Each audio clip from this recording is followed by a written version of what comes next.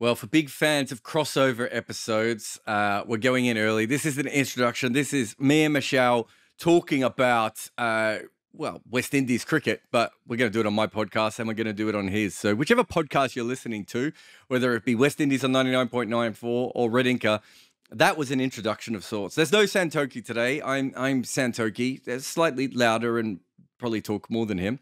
And I won't say 100% as much as he do, although maybe now I will, that I said it out loud. But we're going to talk about something that I'm pretty sure that you and I care about more than Santoki does, but he might care about it as well. So you guys, I'm sure you'll have to cover it many times. But the fact that West Indies at the one time has the fastest white ball scorer in the world, and we're going to ignore him to talk about the slowest white ball scorer in the world, Shai Hope, who in my notes I've got here is the anti-Dre Russ. Now, you said something in an episode recently, and I can't remember if it was about, it might have been when talking about the one-day team and how much they've been struggling. And you said, I'm not going to cuss out Shai Hope because he's actually making runs and no one else is. It's not so much that this episode is about cussing out Shai Hope, but it is probably, you know, hanging a lampshade on the fact that he is an abnormally slow white ball scorer for modern cricket, isn't he? Yeah, most definitely. And it's a weird one, Jarrod, because and I'm going to be intrigued to see where you stand in it from a neutral perspective. And obviously, I know that you've done the kind of recent video pod looking at Shai and his strike rate. But the reason I'm intrigued to see where you stand in it from a neutral perspective is because it's a, I wouldn't say it's a hot topic in the Caribbean. It has its peaks and its troughs. So in the recent ODI series defeat to India, in the midst of getting destroyed by them, it peaked again, where inexplicably people wanted to say that one of the reasons why we weren't competing with India was because Shai wasn't striking at a competitive enough strike rate. And yeah, you were right. On our pod, I just highlighted that of all the myriad of issues West Indies having ODI cricket, don't get me. And the thing is, it is an issue. It is an issue. Yeah. But of all the myriad of issues, I think it's currently somewhere near at the bottom to deal with, rather than at the top. But if we were a good white ball, and if we were a good ODI side, I do think we would have to unpick in even more depth what on earth is going on. I was trying to work out like what it's like. It's almost like complaining that you don't have enough leg room on a flight that's about to ditch into the ocean. Like at a certain point, you're right, and I'm sure it is uncomfortable, but you probably have bigger concerns. But at the same time, it is the only reason I made the video. I think I started the video before you guys mentioned it on your pod, and I'm looking at the numbers. And I like an outlier on a chart, right? And you know, you got Viv Richards as an obvious outlier. You got Shahid Afridi. You got Josh Butler, Geoff Marsh, who's also in that video. Just so I could talk about how he used to cover drive naked, hovering over his teammate who was sleeping in the bed beside him. Imagine waking up to like Geoff Marsh's fucking junk just drifting towards you as he plays the cover drive. But that's a whole other thing for another time. But Hope is certainly almost off the charts at the bottom. His strike rate, the only player I could find that was really close to him, and this player started a long time before him, I think was William Porterfield. Now, William Porterfield was a very good, solid player, but he's almost from another era of Irish cricket. He was probably almost of that sort of amateur through to semi-professional era. There was no other major cricketer who scores that slow. It is so noticeable that he has started. I reckon his first one day was what, 2015? 2016, Sim. I think we went on a tour to play a tri-series versus Sri Lanka and Zimbabwe.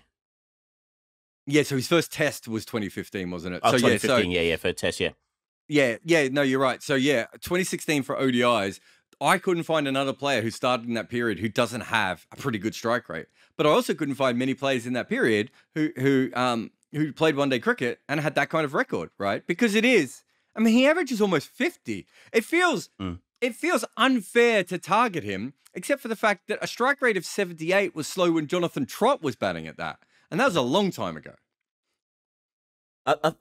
What makes it more peculiar for me is that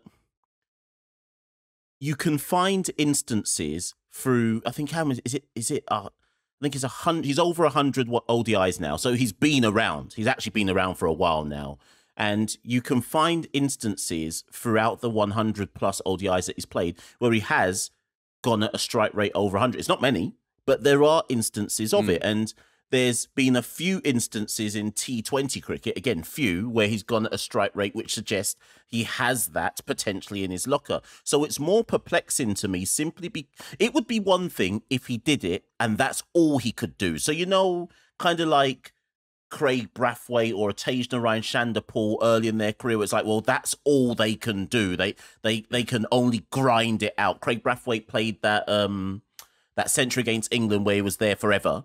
In the recent Test series, however many balls, 500, 600 balls, whatever it was, that's all he can do, if that makes sense. But yeah, Shai has shown on occasion. Not Dom Sibley, is he? Right, exactly. And he has shown on occasion that he's capable of going at a better strike rate. So it's more perplexing that he is. I am of the opinion he is doing it deliberately. But I don't know. Is he playing within himself on purpose? I want to come to that at the end because I think that's really interesting. Let's start with the plane crash analogy from before, which is ODI one-day cricket. They have been in a terminal decline for 20 years. I'd have to go back to 1999 World Cup to have a look how they were doing then. But I think I looked at the last 20 years and you look at their win-loss percentage and they've had little spikes back up, but it's basically just getting worse and worse and worse. There is something that sometimes happens with players when they play in a team like that and they end up, I mean, you could have said that Chanderpaul was a similar sort of player for the Test team at times, where it's just like at a certain point, you're just like, well, I'm just going to be the one who makes runs and everything else is just going to have to sort itself out around me. But this is a terrible, terrible moment for West Indies one-day cricket. I mean, it wasn't that long ago that they had a little bit of luck against Scotland to even make a World Cup, right? And, you know, right, exactly. Would you bet on them to make the next World Cup at the moment? I don't know. We're going to leave that one in the hands of the gods again. But, I mean... So this is bad, isn't it? It's a bad one-day team. It is. And this is why I sometimes cut Shai a bit of slack, because look at the talent or lack thereof around him. And what you have to ask yourself is, who else in that side is capable of batting? I don't even want to say, let's say long. Who else in that side is capable of batting long at a good enough strike rate consistently? And the reality is the answer is no one. But if you're going to pick some names, at a push you'd pick Evan Lewis, who obviously doesn't make himself available anymore, Shimron Hetmyer, who sometimes makes himself available, Nicholas Pooran, who's now the captain. But with the best will in the world and with respect to those three guys, and yes, they all average over 35, but with respect to them, I don't see them as consistent players who average over 35. They just so happen to average over 35, but maybe they're a 1 in every 3 or 1 in every 4 performer. So if you're Shai Hope and you know that the batting around you from 1 down to 7 is at best a 1 in every 3 games performer, I don't think you can change the way you bat. And I think I have to echo something that you said in like your video pod the other day. At least if he does what he's doing, we might see out the 50 overs. So you have to weigh it up. What's better? The guy who can drop anchor at 82 on a good day helps you get to 250. 60 if you 250, 260. Are you likely to defend that? No, but at least there's something. At least there's something on the scorecard to try and get behind. So, and I think, and I've pulled like the raw numbers, Jarrod. The numbers speak for themselves in so much as when Shai makes runs, we have a better chance of winning. And the raw numbers actually prove that. And in fact, probably more important than that is the inverse. When Shai doesn't make runs, we're we're really definitely not winning, if that makes sense. And so the numbers do support the tactic, so to speak. Yeah, and it kind of goes in both ways as well. So he has to make the runs. I think you and I both know there isn't a one-day player in West Indies domestic cricket who's going to come in and average 40 plus, most probably, right?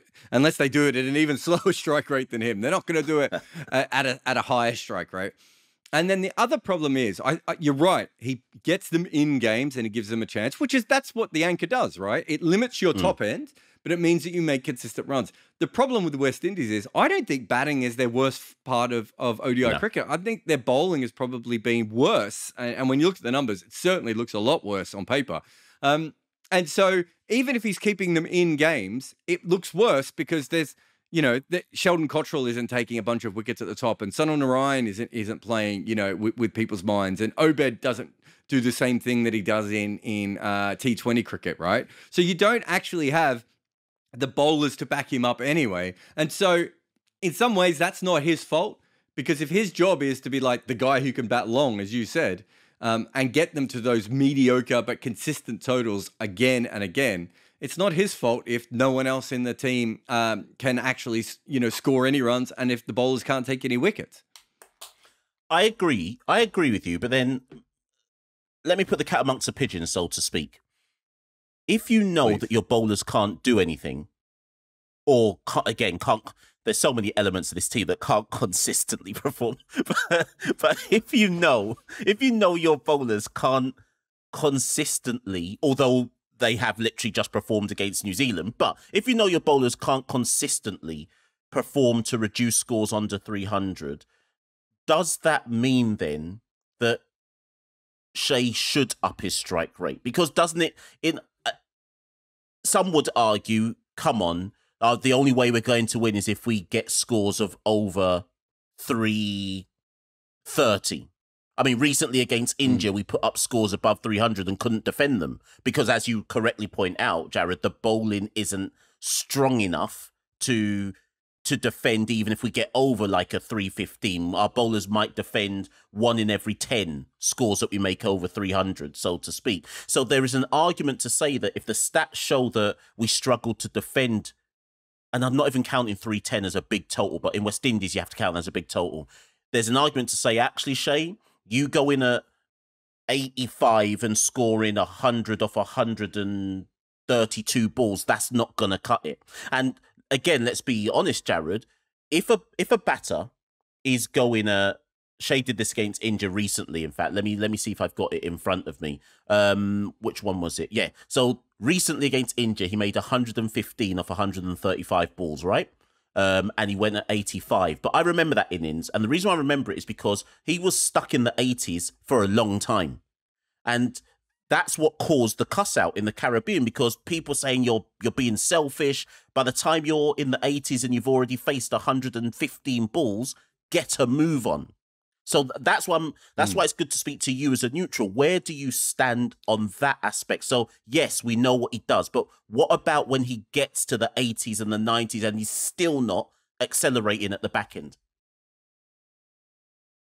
It's a very fair thing to say. And I think, interestingly enough, I compare him to Geoff Marsh, who I talked about before, naked batting in your hotel room.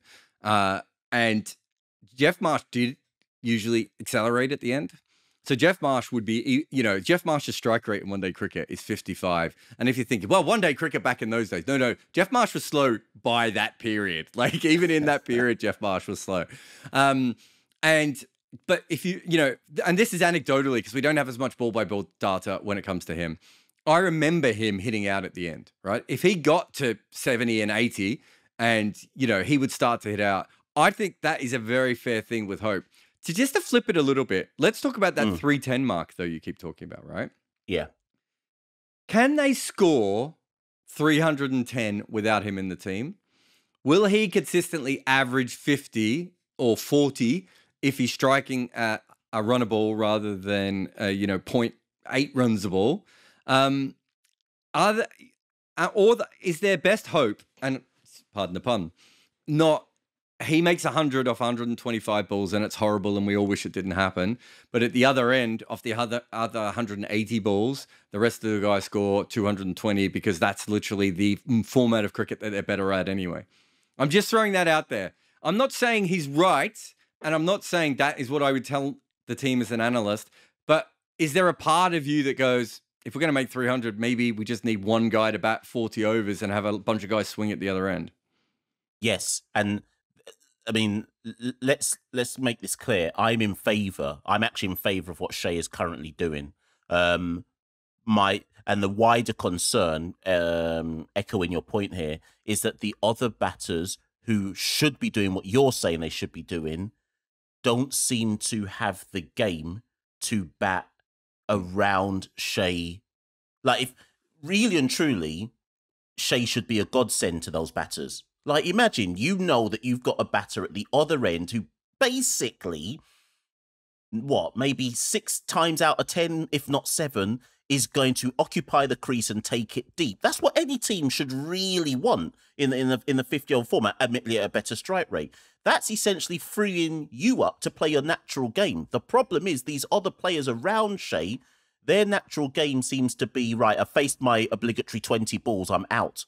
Whereas I need to face 50 balls at least or something like that. So the critique is that the other players around him don't seem to know how to construct 50 over innings. And again, I go back to the video podcast you did on your channel. I think you made a comment on there where you said, I can't remember who you were referencing it to, but 50 over cricket is more difficult than people realise.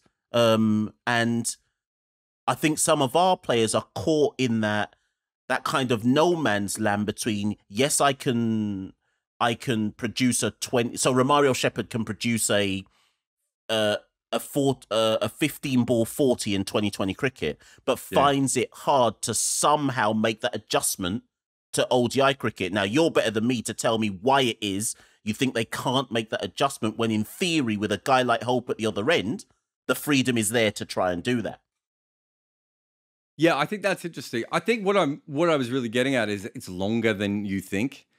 You know, you've played club cricket, right? And you do, if you've been playing a bunch of T20s and you play a 50 over game, suddenly there is you lose 1 wicket and the team starts to panic, and you realize that why that Geoff Marsh anchor position was built was Australia going, well, what we can do here is guarantee the 50 overs more often than not. And that's why Hope is doing that. But you're right. It's like there is a certain freedom amongst the batters if they have to hit 40 off 15, they know they're going to fail 2 or 3 times. That's not what one-day cricket is, though. Even if you're even if you're Lance Klusener or Shahid Afridi, you're still expected to average over 25, aren't you? Right? You know, and that's the whole Glenn Maxwell thing of, I don't think Cricket Australia have ever quite understood Glenn Maxwell, because they're like, we want you to average 45. And he's like, but I want to average 35 with a strike rate of 120. And so there is that sort of constant conflict, I think, in one-day cricket. It was actually, I remember when I talked to Nicholas Pooran during the 2019 World Cup. So I had about an hour with him at one of the hotels, and we were chatting about stuff. And he was saying that, and his situation is different from some of the other guys, as you and I know. He didn't play a lot of one-day cricket, but he did say that it is a different form of white ball cricket because you don't have the freedom and you don't have the ability to just go out and hit. So you're trying to find that, 40 or 30 magic mark, right? Yeah. The sort of Andrew Simons type innings or Lance Klusener type innings. And what you're not trying to do is the Shahid Afridi innings, right? Yeah. And I wonder if, because a lot of these West Indian players do not play enough list A cricket, that's not actually a skill they are learning enough. And I mean, I haven't looked. How many, off the top of your head, how many times would someone like Obed McCoy or Romario Shepherd play list A cricket? They probably wouldn't have more than 30 games, would they? Even if we'd not had the pandemic, in list A cricket, you're playing 7 games a year, 8 if you're lucky. Yep. 1 Super 50 in the year, and that's it, unless you happen to go abroad. And even if you take someone like a Romario Shepherd, he's now getting franchise deals everywhere, so he's not even going to be playing club 50-over cricket. In the Caribbean, our club cricket is 40 overs anyway. So that it echoes the point, Jarrod. They're not even learning how to construct a 50-over innings. So in many ways, we're getting on, well, we're not, but people are getting on Shai's back for the crime of knowing how to construct a 50-over. Yeah, exactly. How to construct a 50-over innings when others don't know. Yeah, and yes, and we'll continue to talk about the slowness because you can't not. But he's getting. It's sort of like that. You know, you watch a basketball game or a football game, and you've got a player out there who dribbles too much. You know, with the ball, and everyone's like, "Oh my God, just pass it! What are you doing?" We're forgetting that he's looking around sometimes and going, "Well, who am I batting with here?" You know, Shamar Brooks. I'm batting with Shamar Brooks, right? Okay. What's he going to do? He's probably not going to make 70 or 80. I'm batting with, I don't know, I can't remember if Johnson Charles and I Hope ever overlapped, but he's batting with what is obviously sub-international level white ball players. They're not bad players, and some of them have other skills that are quite handy to the West Indies. But you're not looking at any of those guys and going, do you know what? These guys are going to average, as you said before, 35 plus consistently, and they're not going to make any damage to the opposition. There is a point where that is affecting him, and we'll talk about that more in a minute, just because I looked it up. So Romario Shepherd is almost 28, and he has played 48 List A games, and of those, 18 are ODI. So what did I say? He wouldn't have played 30. He's played exactly 30 List A games outside of the 18 internationals. Obed has played 21, and 2 of those are ODIs, right? And it's the same with Obed's a different kind of player, and we know he's been injured and, you know, all those sorts of things. We don't even know how good a one-day player he will ever be because he's not getting a lot of chance to work on his game there. Naturally, there's nothing, you watch him bowl, there's nothing he does that shouldn't translate to the one-day game. He's not played a lot of first-class cricket, so we don't know how he will go in red ball cricket, but he can bowl 85 to 90 mile an hour left-arm pace, bang it into the pitch, and he's got variation. He's halfway there, right? But you still have to develop that. And for whatever reason, Hope did manage to develop that one little part of his game.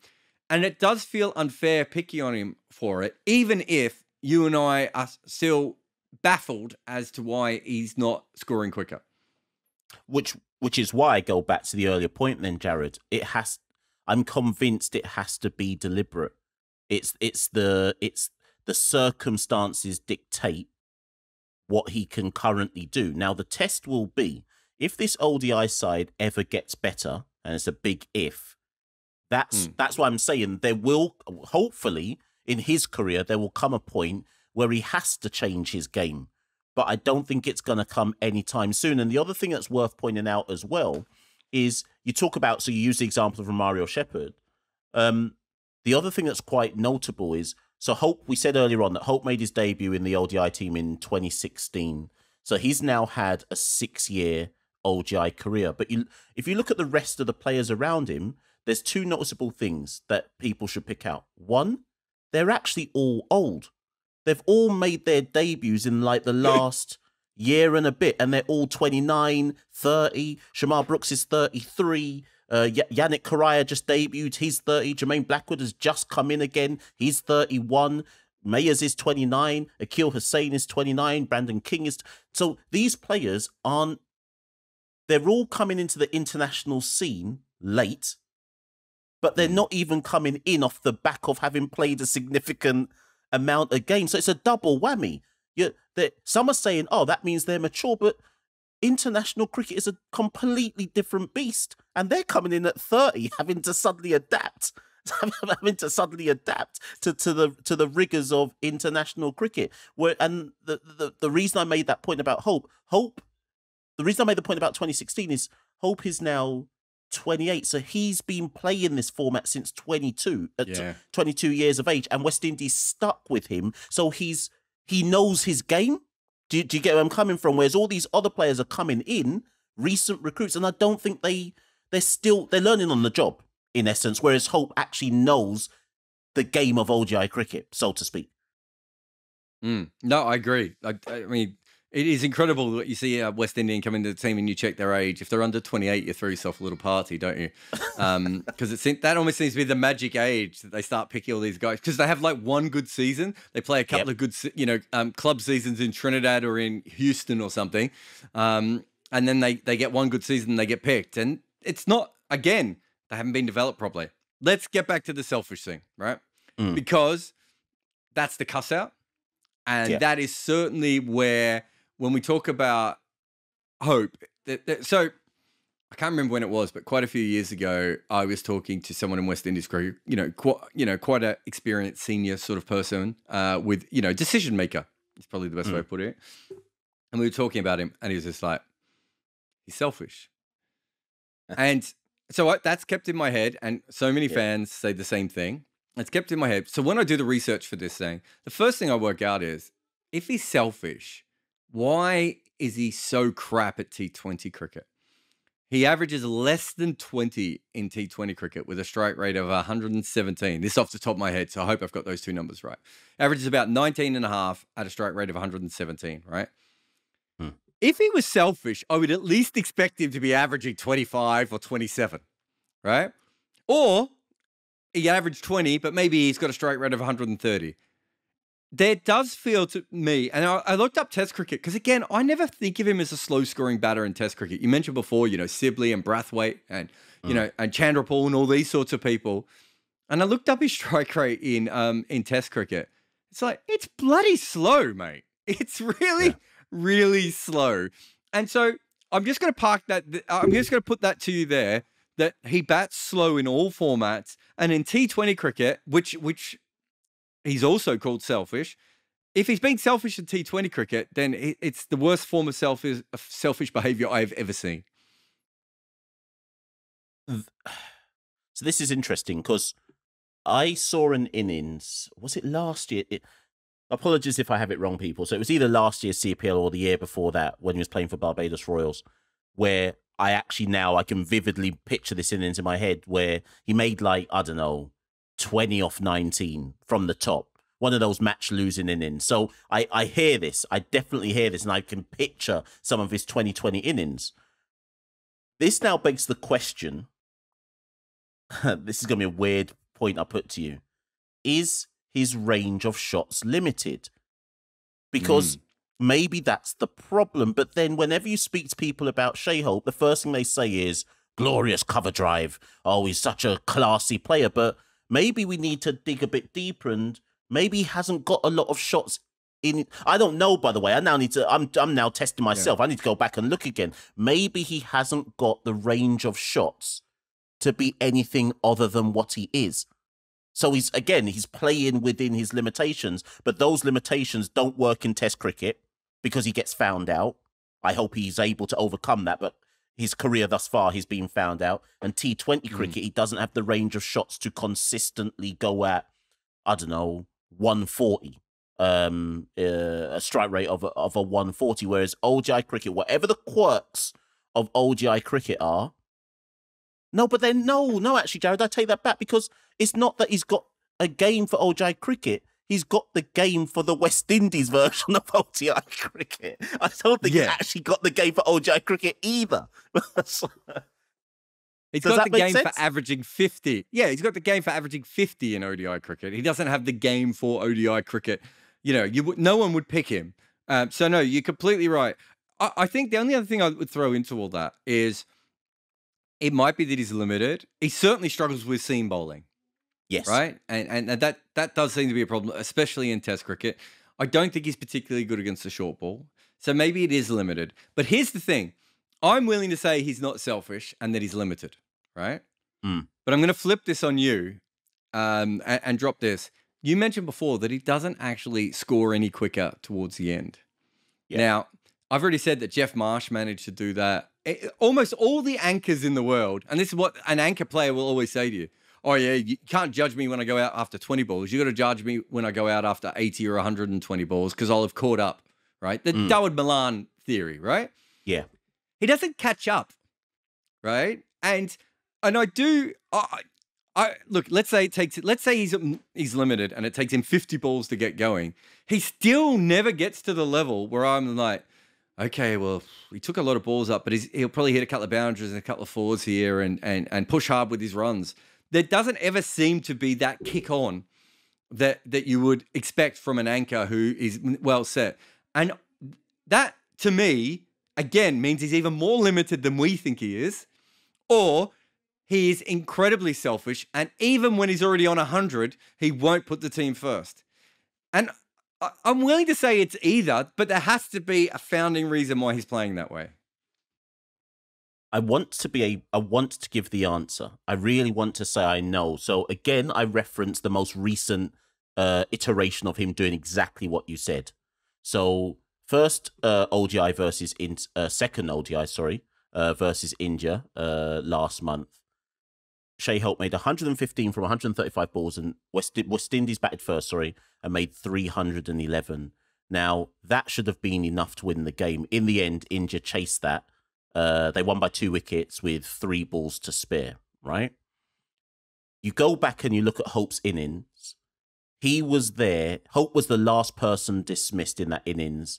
He was dismissed when West Indies were 300 for 6. So he was pretty much there till the end. I think it's criminal if your team makes 311 and you're dismissed on 300 and you've done 115 off 135 and you end up losing by 2 wickets with 3 balls to go.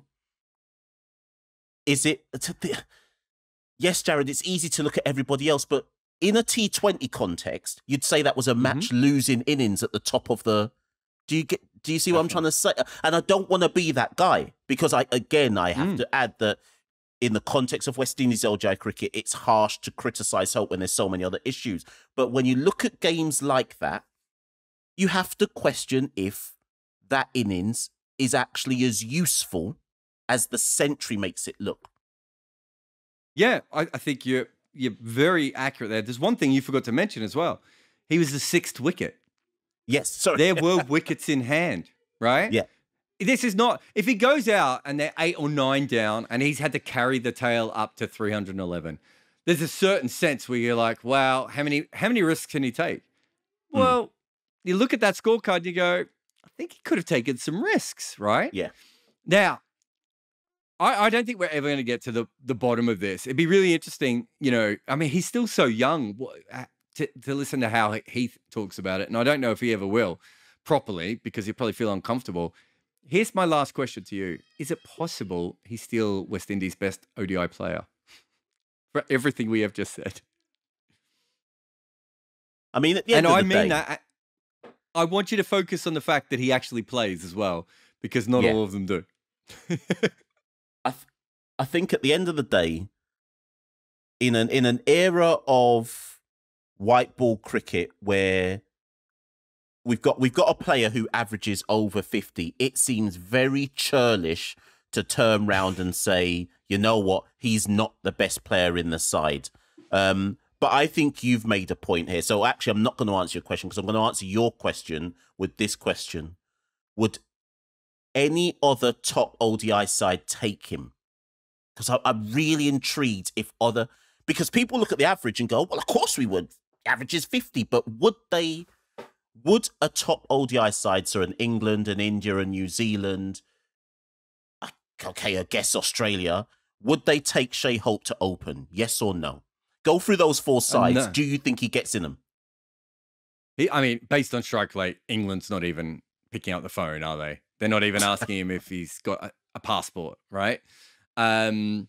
India have other anchors who can average the same and more at 20 plus strike rate, maybe even 25 plus strike rate, maybe even slightly more than that. New Zealand's an interesting one, because New Zealand's game plan was set up around basically scoring 260 to 300 and then allowing your bowlers to defend it. Yeah. That said, is there anyone in New Zealand with a strike rate that low? I wouldn't have thought so. And, if you look at Taylor and Williamson, who were sort of their middle over anchors, right? They both had a 5th gear. I'm not sure Hope has a 3rd gear at this stage, right? Australia, I mean, No, I just can't. I think Australia almost rate anchors higher than anyone else. Yeah. And I cannot imagine them doing that. He's not getting into current day Pakistan either. South Africa love anchors almost as much as anyone outside of Australia at the moment. But again, I just think their anchors score at a quicker rate. Yeah. You're getting down to Ireland would poke your eye out to get him. And you don't want to be in that situation. But I mean, they're using Andy Balbirnie at number 3. So yeah, they gotta take Hope. Bangladesh probably take him. That's fair, isn't it? I mean, they've got a lot of guys who score fairly slow as well. Yeah. I mean, at the very least, I'm not sure. I think he's in the mix for Bangladesh. Maybe that's the better way of putting it, rather than they automatically take him. Sri Lanka probably need him because they have all the other guys smacking it everywhere. Yeah. But I don't think he gets into that side either. So you're really left with maybe Bangladesh is a squad player who plays a little bit. And Ireland he plays for. And Afghanistan would take him. Right? Because they'll take anyone who can average over 35. That's not the company you want to be in for your best player. Right. So you've just answered the question. The teams that you've gone through and said would take Shai in a heartbeat are all the teams down with West. Well, not Bangladesh in fairness, because they're actually quite a good ODI side these days. But it's all the teams down the end, down the bottom with West Indies in the rankings. So, like I say, it's churlish. It's churlish to look at Shai Hope in the context of West Indies cricket and say he's not our best player. But I think to be fair and to be balanced, we'd also have to say on the flip side, but he's only good in the context of being in a subpar West Indian team, and only if and when that West Indian team gets better and they develop an engine room, will we then see if Shai does have that 4/4 fifth gear in his locker to adapt to a changing side. But to be honest, Jarrod, I don't see him ever having to adapt the way he plays for an improving West Indies in his career, because I don't think that time will come where he'll be asked to do anything other than he's actually doing. Yeah. It'd be really interesting to know what the conversations with Phil Simmons are on all of this, right? How much have they tried to move him forward? Even his CPL franchises. So there's one team I didn't mention, actually, and it brings us back to sort of the end, which is Scotland. If you were Scotland, and I know Kyle has just retired, I think, from white ball cricket, hasn't he? Oh, he's retired from something anyway. But obviously, Kyle... You would have had Kyle, George Munsey, and Callum McLeod. Kyle was never going to average as much as Hope, but has the ability to punish teams a little bit more at times. George Munsey is a wrecking ball who may never quite get the most out of himself because he's a bit of a late starter. Callum McLeod does a very similar role to Hope, except for the fact that we saw him absolutely destroy England, and we know he does have at the least, well, probably a fifth gear. It takes him a while to get into it because he's an anchor.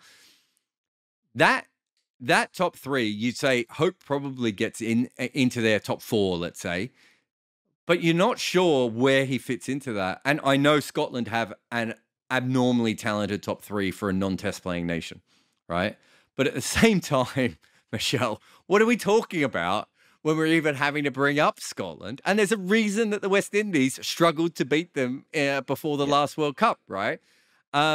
So, yeah, I don't think we've answered anything here today, but we've had a lot of fun. But if you can ever get him on the podcast, on the Caribbean Cricket Podcast one time, you got to find out, like, how this happened and why this happens and whether he's happy with it. Because I feel like he's now one of the best ODI run scorers consistently. Yeah, exactly. Before anyone's really gone, well, wait a minute. How has he ended up making this many runs this slowly? And this is a thing. He's got double the runs of the next best West Indian since he got into the side. He's literally batting on his own half the time. But it's good that you end here, Jarrod, because at the end of the day, we do still have to go back to the stats on paper. He's got 13 ODI hundreds, and that's nothing to be sniffed at. And part of me thinks, how many other players in world cricket would love to know? Do you know how many players in world cricket right now would love to end their career and go, I got 13 ODI hundreds at the end of my career? So we can't we can't not give him his flowers, so to speak. But then how many players would turn around and go, well, if I was instructed to bat at 85, I'd have 13 ODI, I'd have 13 ODI hundreds as well. So I don't know which side of the line you lie on there. I mean, you and I have been on both sides of this line all the way through. The more I discuss it, the more confused I am. But thank you very much for allowing me on your podcast. Thank you very much for coming on my podcast. And, good luck to Hope in the future. And, at the very least, wouldn't it be nice if he cracked 80 with that strike rate? Wouldn't that be a little boon to him at this stage? He'll probably end up averaging 60 in one-day cricket with a strike rate of 82, and it'll just make us more confused. Listen, thanks for having me on, Jarrod. And thanks for you coming on mine as well. Much appreciated.